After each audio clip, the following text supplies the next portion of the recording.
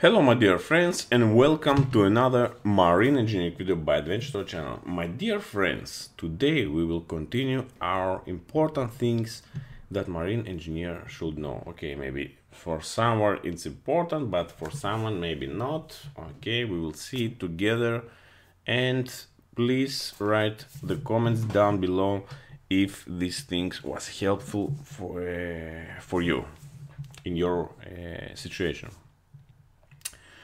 First of all, okay, I'd like to thank you that you are here and you watch my videos. And also, I thank you that you have checked the Abyss platform. You know, in the previous videos, I left a lot of links, and for the last time, I will leave this link.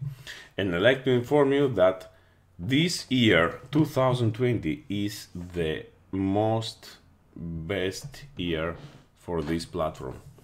You can monitor it, you can check it, but from you what I like it's to join the platform, and from there we will make a good team. Maybe for some times you will be able to unlock some of the platform achievements, and this will be also really interesting for you, because if you are playing gaming it will be nice. So let's start our video quickly. And I will not like to keep you anymore for this platform. Let's quickly start and let's talk about interesting things here together. Don't sleep, stay here. So, what we will see now, okay, we have told from previous part 1 that how we check our diesel generators, what we check, what we see, and this image also can tell us a lot of things. First of all, also I'd like to tell you that I have promised you to make a live, and one live with pictures where we can communicate, we can say something, okay, and this will be really wonderful. Also, my dear friends, I almost forgot it and I remember it now.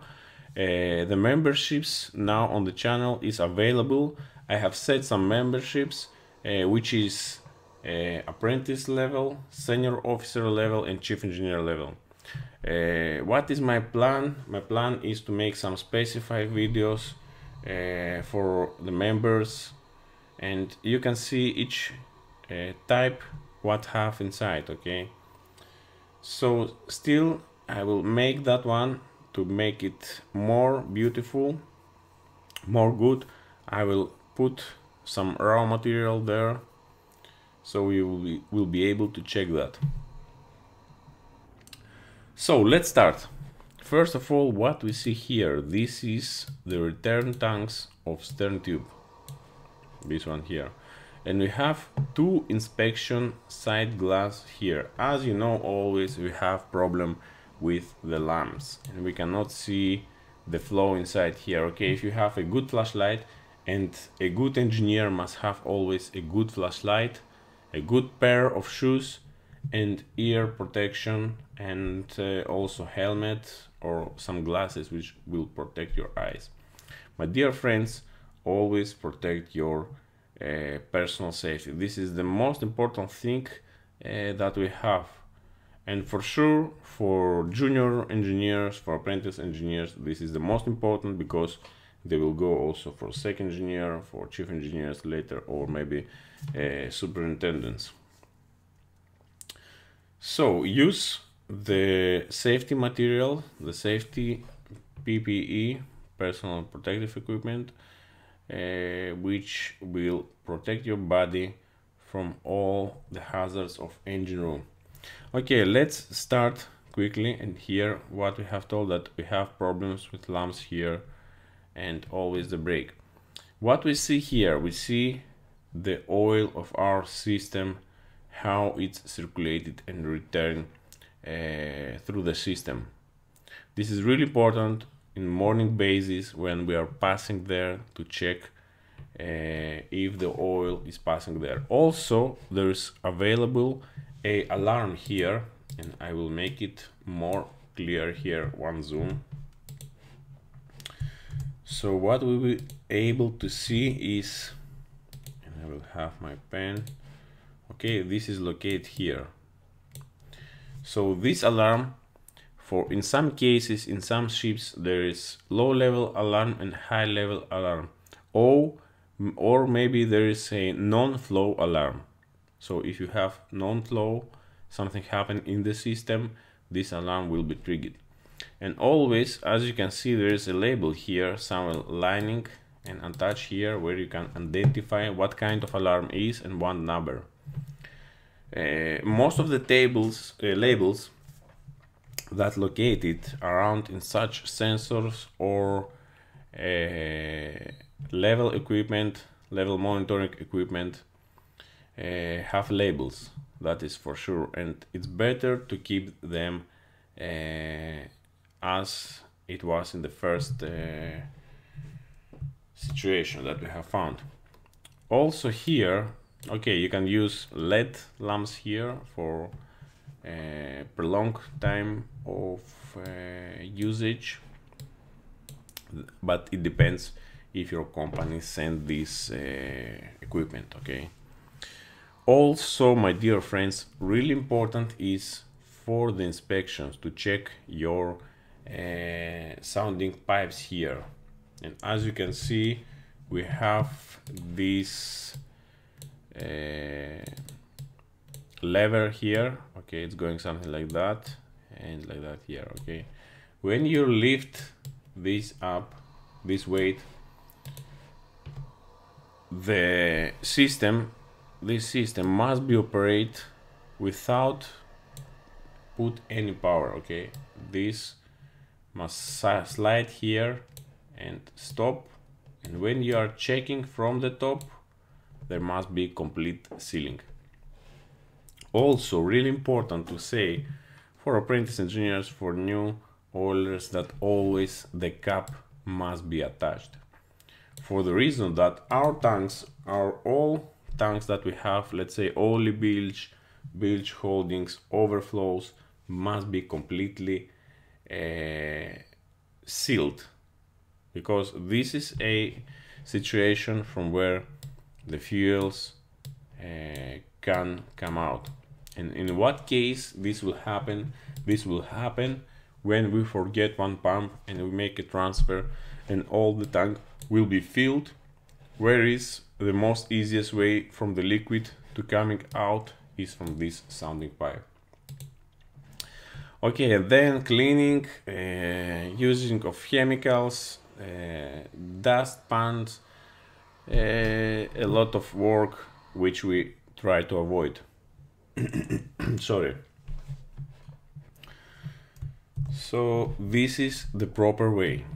Also, these caps, and I almost forgot, must have attached a wire, for the reason that you will not lose that cap. It will be always there, and in any case, if something happens, you can close tightly this cap. Okay, this is some small reference just for new engineers. Also, as you can see, my dear friends, here, because we have a circulated system of oil of stern tube, because this all equipment is for stern tube here. We have attached also a MSDS here of the oil that is circulating inside. In case that something happen, you will not spend any time to see what kind of medical the person need to be carry on, and the proper treatment, and how to handle this kind of oils. There is a lot of specifications inside, and it's very good for new engineers to read what include inside. So to be familiar, it's really important that, and always ask from your companies if you do not have any MSDS on your lube oil station or chemical station, let's say, or in the control room, because there must be also a place where you keep also MSDS inside control room. And also chief engineer have these papers. You can print them, you can make some additional copies and post them so they will be available. This is really important. So also here we have our pumps, stern tube pumps here, which it's better to make change over from local. Here closely there is a panel, and as you know, every month we make the change over of the pumps. So when you are here local, and the best thing is all the pumps to check from local, because what you can see from local, you can see any leakages. You can see, okay, the amperage, maybe it's located, maybe it's not, but mostly, as I remember, they're located in the engine control room. What you will see local, okay, you can see if your seal is working properly. You can feel any noises, any vibrations. Also you can monitor, you can hear what is going on of your motor. Also you can see if your motor is turning or not, okay, by your flashlight. If you're using your second stage of the flashlight, check it. There is two buttons sometimes, because there is some strong light in the first step, and the second step is more smaller light. If you put this light how to say it, this small light, okay, to the turning shaft from the top or from the cooling fan at the back, you can see in the slow motion the turning motion of the motor, okay. And also you will be able, because from this effect, from the slow motion, you will be able to see the rotation, the direct of rotation of the motor. So you can see all these things, you can feel, you can hear, which is really important. And also you will be able to see the pressure gauges, the suction gauge, and the discharge gauge. So all the engineers that are familiar with the pumps, because all the pumps have appropriate pressures, appropriate temperatures. Okay, temperatures mostly is for the cooling here, and this is our pressure gauges here, and here are the temperature gauges. So on the control room locally, what you can see your amperage, and from there you also can understand that if your motor is overloaded or not. If you monitor that a motor was 4 amperage, and after overhauling you see that is going to 6 or 8, that means that something was wrong, that something we have done wrong, and we, in any case, we avoid to leave our motor running like that. As you can see, we have number 1 and number 2. Always in ships they have this specification: number 1 machineries start from starboard side, and number 2 goes to port side. We have this numbering on the vessels.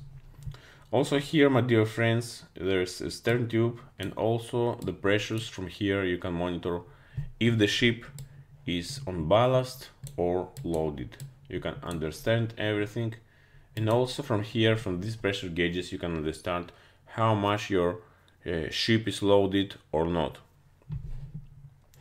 Also, my dear friends, when you are making a round around the ship, there is accessible areas from here where you can monitor various things like leakages or some waters, and you can think what is going on and from where this water is coming. It's really important to know these things, because you will think for something, and also if you see, okay, a leakage, maybe you will think, okay, yesterday I didn't see that, today from where is this water? Okay, maybe it's moisture. Sometimes when you're working in the cold areas, as I did in my previous contracts in from 2009 to 2015, because there is a big difference with the seawater. As we see here, there is a seawater level. Let's imagine that this is the seawater level, and our engine room in ice class, there is some heaters which heats all the air, and someone heater there is here, okay, in opposite side, and the air is blowing here, the hot air is blowing from this side here. And because of this contrast of metal, this metal is cold, let's say it's 0 degrees or 1 degree, let's say Celsius, 1 degree Celsius. Let's draw the sea level again, and our air is hot here, so moisture start to accumulate it here, here, and after all these drops going by the inclination of the ship, because the hole is here, is somewhere here, and passing here and then collect to the bottom. So that is some things that we have say only from one image. We can say more. We can see also that we have a cooler with plate type cooler, which is enough for cooling our oil in cold weathers. Really the cooling, it's more than enough, because the water, the seawater is cold, okay, but this cooler is cooled by fresh water, okay, and our three-way regulator on the top of the system will send it by pass, will send it outside of the main coolers if the water became colder. So if the seawater is really cold, the temperature will be stabilized somewhere and then will be steady. Otherwise we cannot heat the water. Okay, maybe you will have some recirculation system on such kind of vessels, but it will be somewhere stabilized. So my dear friends, I will not make any longer this video. Don't forget to check my previous videos. I hope this video helped mostly new engineers which coming on this interesting business of maritime engineering. Maritime engineering, it's really interesting thing, and every time you learn something, it's more and more interesting, and it holds you always with interest. So my dear friends, leave your comments below. Don't forget also to join the Abyss platform. I will be really happy. I see that 5 persons already joined there, and it's really nice. So some days we will start also to play games there, and also make your shares about that. Don't forget, Adventure Story. Bye bye.